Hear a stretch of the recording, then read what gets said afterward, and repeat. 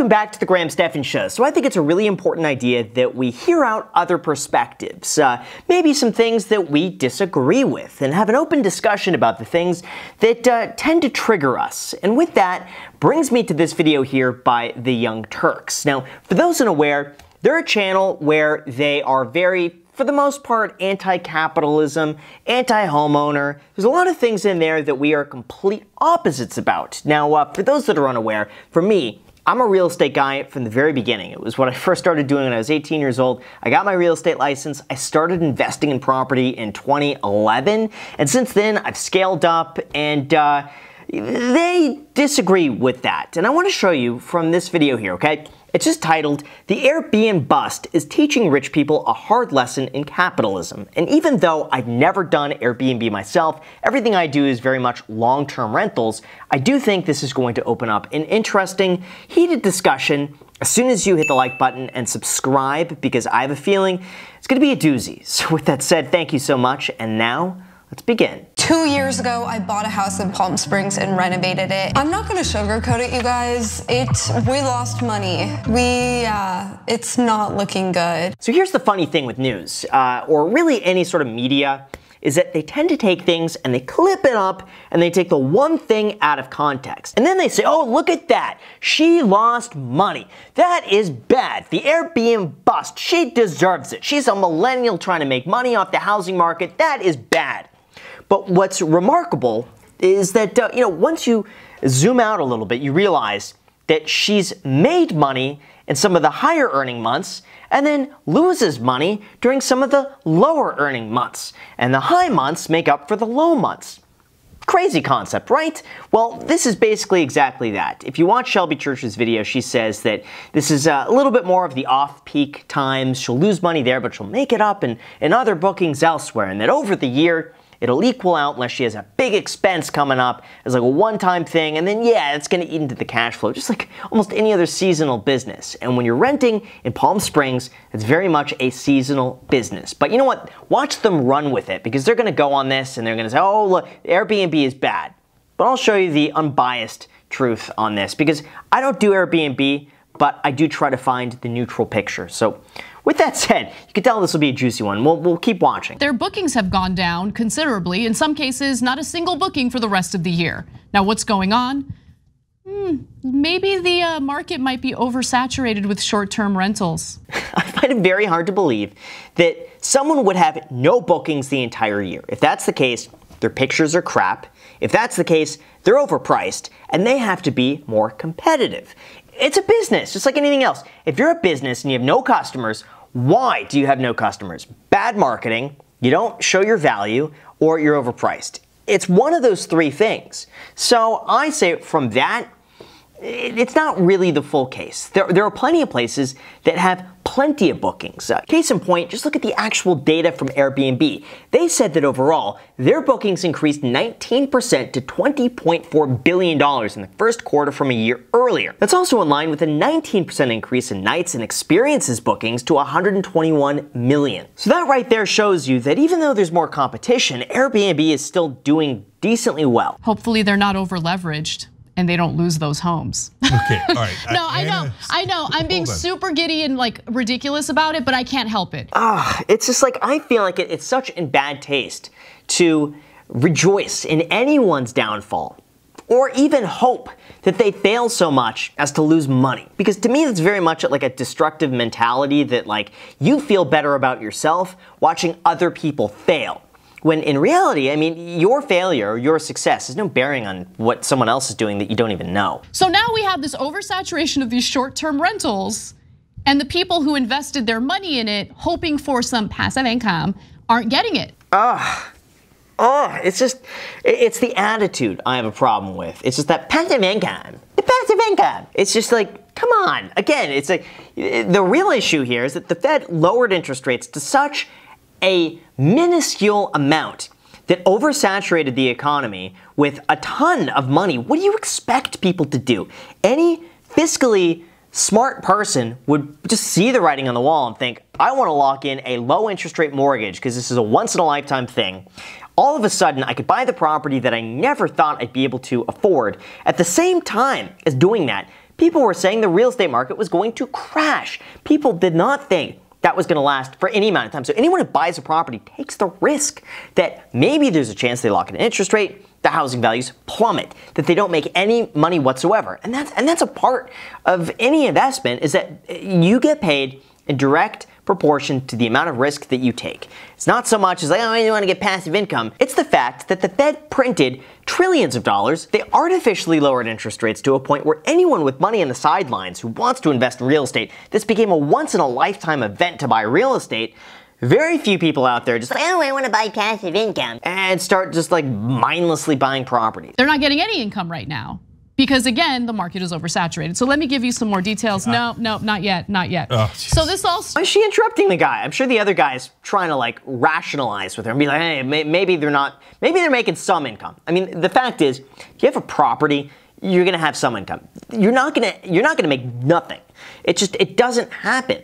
Sure, you might be cash flow negative, but then you think, am I making the money up with mortgage interest every month? Is the property going up in value? Do I owe more in the home than what it's worth? Am I positive? There's so many ways to calculate the cash flow in a rental property, and any property's not going to make zero. That's impossible. There's someone who's always going to pay something for it. He says that his property in Desert Hot Springs, California dropped from 80% occupancy to 0% this past month, and hasn't rebounded since. Quote, we haven't had a single booking since June, he says. Yeah, but here's the thing, okay? Like, June is not a prime month in Palm Springs. And I will say, Palm Springs is a bit of an anomaly in terms of the overall market. It's like the Young Turks are pointing to this one location, a very tiny location compared to the overall United States, and saying, oh, this place is not doing well, therefore the entirety of the housing market is doomed.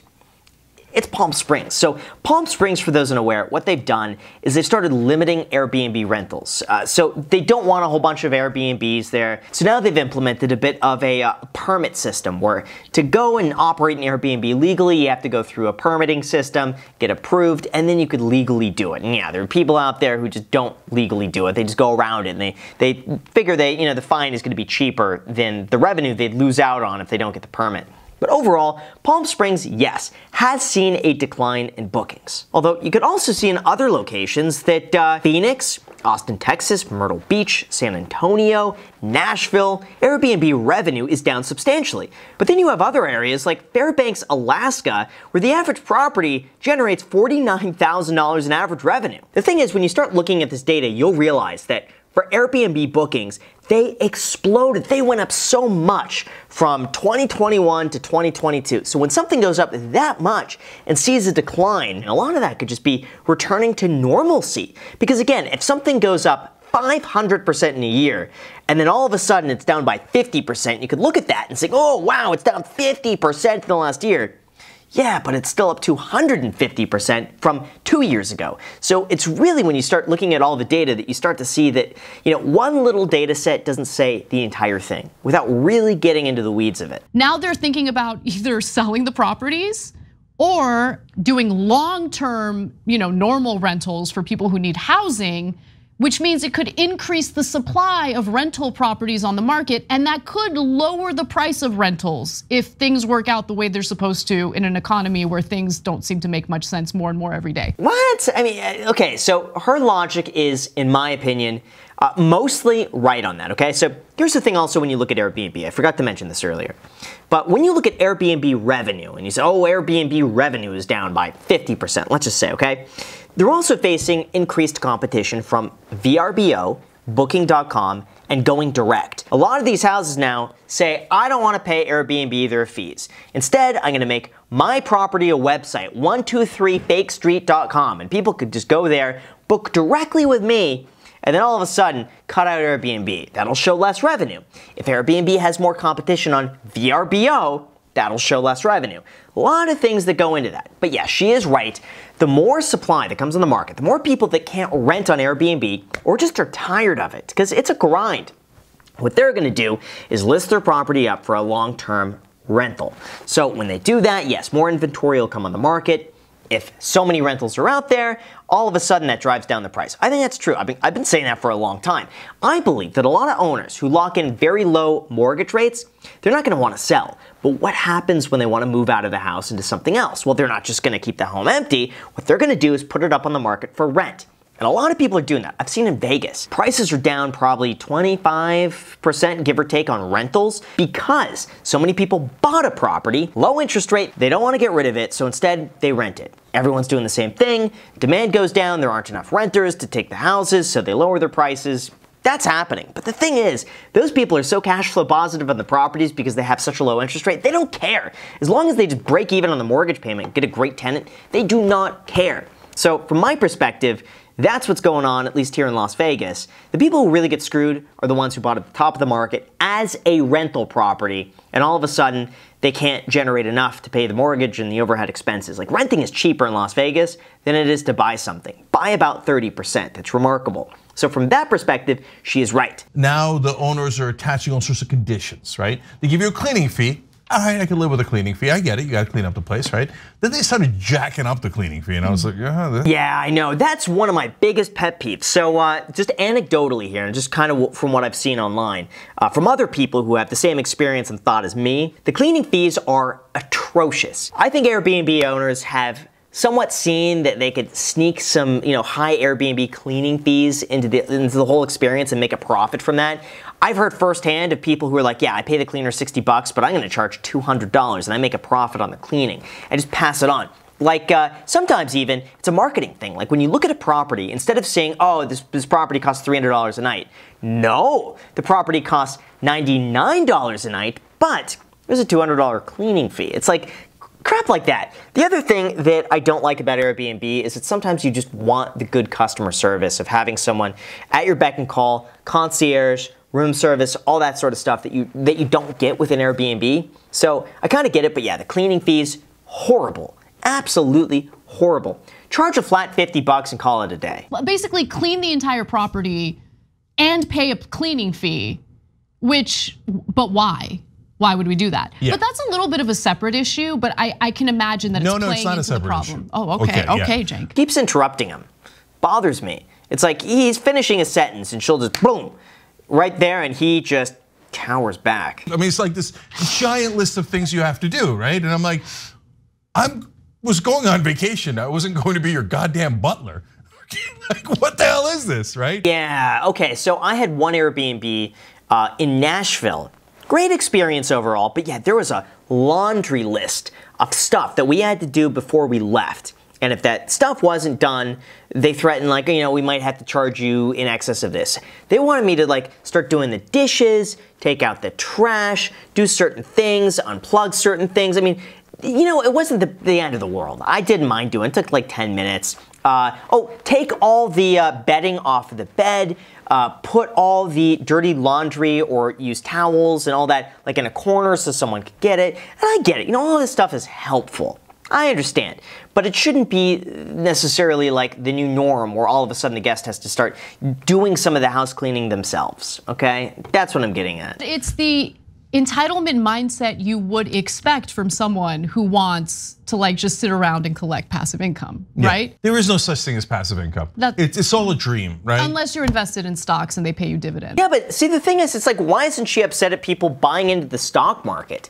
It's like she's upset at these homeowners for like buying properties for passive income, but meanwhile, stock prices have increased so much since 2020. And why was she not looking at that and being, well, now stocks are unaffordable to the average person who wants to begin investing in the market, and maybe the returns that they could have gotten had they done that, but they didn't. It's interesting to me how it's just isolated to housing, and yes, I get people live in houses, they can't live in stocks, I understand that. But from an investment standpoint, you would think that the two should be treated somewhat equally in terms of their appreciation, which mostly money printing, low interest rates. That's really what it comes down to. The investor is just a symptom of much bigger issues in the economy that are outside of everyone's control. When you're doing an Airbnb, you gotta go get the thing, you gotta set it up, you gotta arrange this, you gotta arrange that. And then when you have to do it, then you're like, oh my God, I don't wanna do that. I just want it to be passive income. I don't think anyone's buying an Airbnb just expecting to sit on their butt all day. I don't know anyone who's gone into it and been surprised that there's work involved.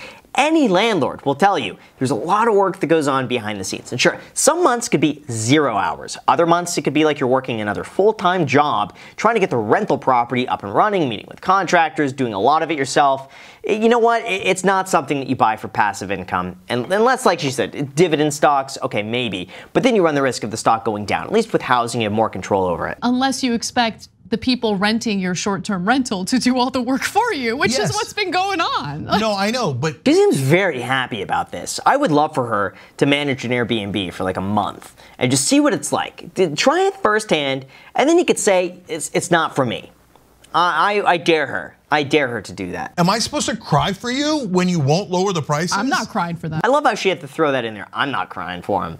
Yeah, we know. We deduced that. I have a feeling you're gonna go home and celebrate this. I get to charge as much as I want, but if things go south, no, I'm still charging as much as I want.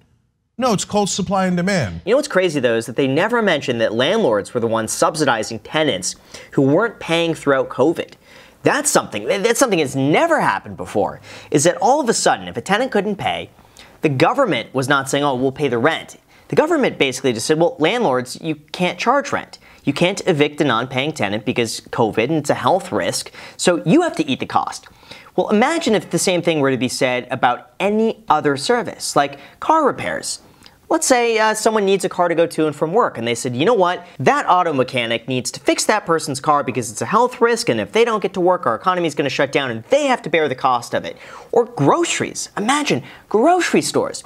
They didn't just give out free food because the government said people need to eat, so therefore grocery stores need to subsidize. Landlords were the only ones that had to subsidize the tenants for 3 years for me that I could not raise any rents on any tenant in the city of Los Angeles. 3 years, even though my costs have gone up substantially from insurance, property taxes, repairs, finding a handyman that could go and actually do something doubled, but I can't raise the rent. Okay, fine. So be it. But you also couldn't evict a tenant who didn't pay for 3 years.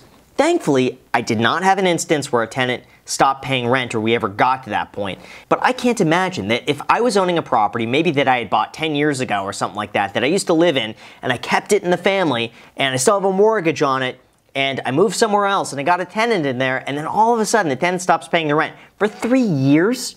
Where all of a sudden I gotta pay the mortgage, property taxes, insurance, or I get my home foreclosed on. How does that make sense? So, you know, it doesn't go both ways. I feel like it's fair to mention that as well. Many US Airbnbs are sitting empty because so many wealthier people and investors listed short-term rentals on the site in the wake of a pandemic-fueled boom.